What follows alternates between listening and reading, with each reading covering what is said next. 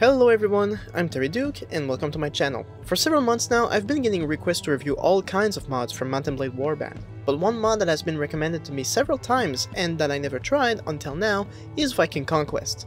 And the reason is that Viking Conquest is not technically a mod, but a paid DLC. So for this video, I decided to actually buy Viking Conquest and play it for some time so I can tell you whether this is worth it or not. If you enjoyed this video, or find it useful, or both, you can support me with a like and subscribe. I have a whole bunch of Warband content on my channel, so if you like that game, feel free to check it out. Now, let's head into the review.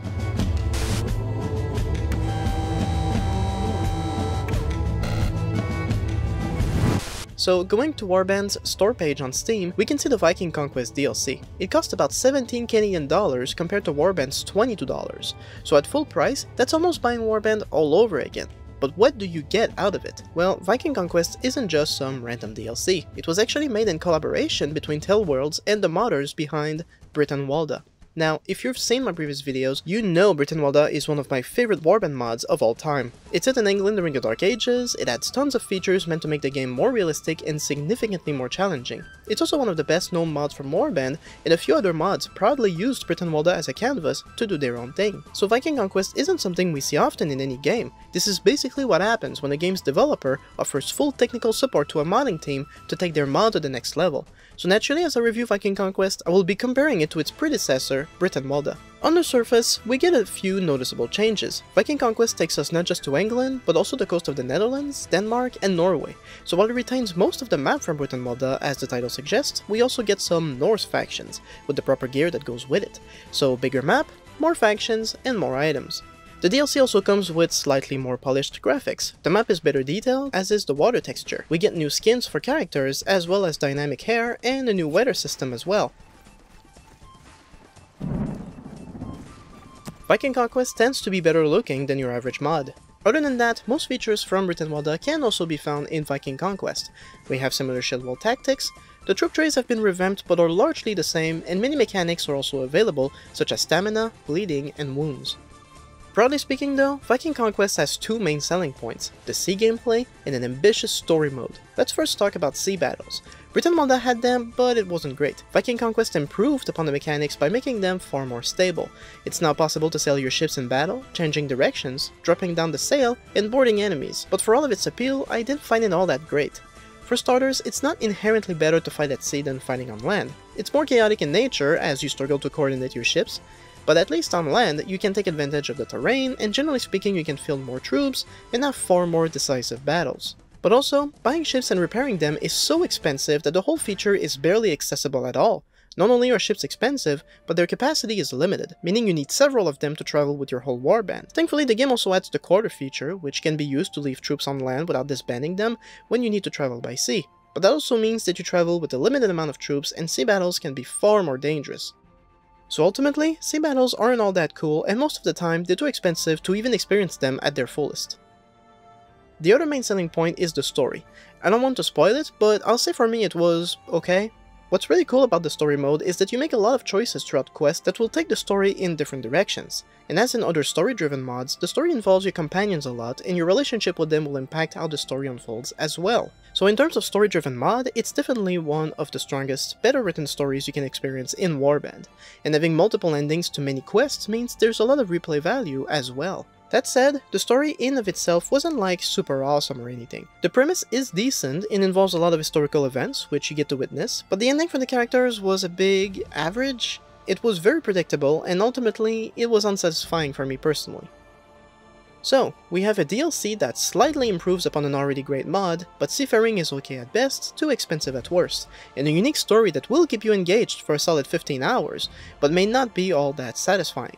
So the ultimate question is Viking Conquest worth it? To me it depends on what you compare it to. If you compare it to native Warband, Viking Conquest is a massive upgrade. Virtually everything is improved, from battle tactics, battle size, kingdom management, introduction of sea battles, a story mode campaign, improved visuals, new items, new factions. So yeah, it adds so many things. But if you compare it to the countless mods we can get for free, that $17 price tag becomes very hard to justify. In fact, comparing it side to side with Brytenwalda, what more do we get from Viking Conquest? Well, besides the already mentioned story mode, better sea battles, and the Norse factions, the changes brought to Viking Conquest are subtle. How about being able to bang your shield with your army? That's cool, I guess. The siege gameplay, which is one of my favorite things from Brytenwalda, is still there and largely the same. The main difference I noticed is that defending the siege camp is much better. In Brytenwalda, there was an issue with reinforcements and these battles could take forever. In Viking Conquest, the siege camp is located on top of a hill with a single entry point, which can be defended effectively against larger forces. These battles are bigger and done much faster, so that's nice. On a different note, Viking Conquest has a completely new soundtrack, which is definitely better than Brytenwalda's Dark Ages vibe. The soundtrack though is very short and it gets repetitive. Another point for Viking Conquest, it's far more stable. It must be one of the perks of having full technical support from the developer. Viking Conquest did not have any bugs, the only crashes I had was from setting battle size past what the game can handle. But what I really hate though is how difficult Viking Conquest has made it to recruit and upgrade troops. It's stupidly hard. Firstly, you can't just get the recruiting option from the village menu. For every single village you go to, you have to ask the village leader permission to recruit volunteers, and virtually every time, the only way to guarantee their approval is to bribe them with 500 peningas. So every village has a fee of 500 before you even start recruiting. Great. Also, if you have scenic view turned on in the settings, you need to physically go to the village center to find the leader to start talking to him for every single village. But besides the villages, there's also an option to recruit troops from castles and towns, but for those you need 150 renown and at least a relationship of 5 with the ruling lord, which you can accomplish by either doing tasks for them or bribing them with jewelry, which is very expensive. Compare that to Brytenwalda, you can just go to any village and recruit. That's it. There was an option to give money to the village in Brytenwalda, but that was optional, and giving money actually improved your relation with the village, which meant you could do it several times to keep recruiting, and as the relationship keeps improving, you get more, better recruits. To me, this is a perfect example of fixing something that wasn't even broken, and it became painfully clear during my story mode, when I had to recruit more soldiers because they kept dying in a siege. The whole process was painfully slow, I would barely get any recruits from villages at all, and the cost was ridiculous. Now granted, I started a sandbox campaign and reduced the difficulty for recruiting and upgrading, and I did notice the difference, but even then, the way to recruit in Brytenwalda was perfectly fine. Why make it more difficult for no reason, and then put a price tag behind it? And those are the main differences between Brytenwalda and Viking Conquest. So once again I ask, is Viking Conquest worth it? And my answer is, not really. From native to Viking Conquest, it's a massive upgrade for sure, but from free Brytenwalda and countless other mods to a glorified mod that costs nearly as much as the base game, what it is a very stable total conversion that brings a solid story mod and sea battles, but neither are big enough deals for me personally to pay $18 for it when there's so many other options for free. I spent hundreds of hours playing free mods that gave me unique experiences, and going back to them after playing Viking Conquest, I don't think I'm gonna find these free mods to lack in anything that Viking Conquest exclusively provided. Does that mean you should not buy the DLC at all? Well, there is a reason for me personally that I think if you can afford it, you should still consider it. And simply put, it's to support the modders.